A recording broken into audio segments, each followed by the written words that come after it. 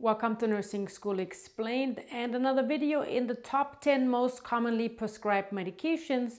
And today we'll go over Norco. Now here's something to be said about Norco. That is a brand name, and Norco always consists of hydrocodone, which is an opioid analgesic, with acetaminophen, which is a non-opioid analgesic. So for example, because we have these two medications here contained in that brand name Norco, usually you will see Norco 5/500 or 5/325, which means that the 5 here is the milligrams of the hydrocodone, and the 500 or 325 is the milligram of acetaminophen that medication, that particular pill contains. And so the opioid analgesic here is used for moderate to severe pain, but it also has antitussive properties. And the way that all opioid analgesics work is they bind to the CNS opioid receptors. They don't actually do anything to the pain per se, but because they bind to these receptors, it changes the patient's pain perception, so they just think the pain is less. And with the antitussive properties, it also decreases the cough reflex, which is why sometimes you'll see this or any kind of cough syrup with codeine prescribed for a cough, because it really helps if the patient had like a bad cold, for example.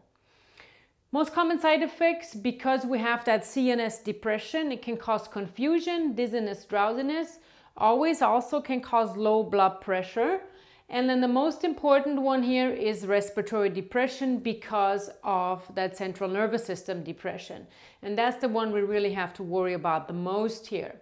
It's also known to cause constipation, so that's why patients many times are prescribed stool softeners when they get prescribed Norco. So for nursing considerations, we always want to check blood pressure and heart rate before and after administration, because we know it can cause hypotension. And we want to be extra meticulous about checking the patient's respiratory rate and hold or not administer the medication if their respirations are less than 10, because we know that because of that CNS depression, it can cause respiratory depression. And if they're already at 10, it might drop them down to 5, and pretty soon they're going to stop breathing. We also want to assess the patient's bowel function, knowing that it can cause constipation, encourage increased fiber and water intake, and then the stool softeners that I already mentioned.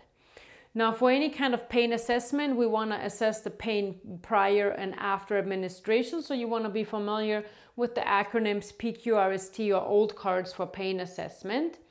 Now, any kind of opioids can cause physical and psychological dependency or tolerance. So we want to make sure that the patient is on this medication for hopefully only a short period of time until they can transition out of whatever they're dealing with pain-wise, and then or come up with other pain relieving measures.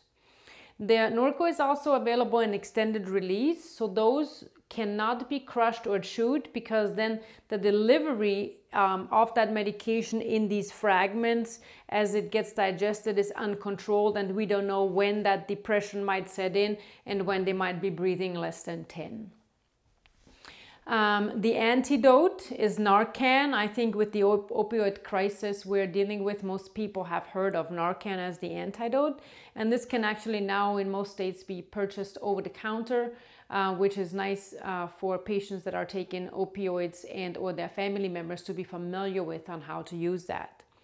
Signs and symptoms of an opioid overdose include respiratory depression, so respirations less than 10, pinpoint pupils, which there's no fail, you will always be able to see that, and CNS depression, all the way from drowsiness to slurred speech to being completely unresponsive.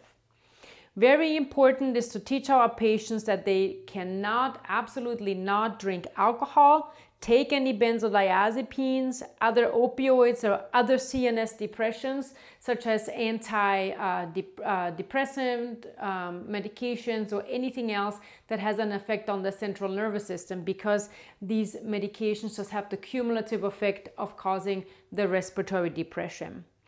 And for pregnancy and lactation, we want to avoid chronic use because it can cause neonatal opioid withdrawal, and then the poor infant has to deal with that right after they are born. So thank you so much for watching this video on Norco, one of the top 10 most commonly prescribed medications. Also check out the other videos in the playlist, and I'll see you soon right here on Nursing School Explained.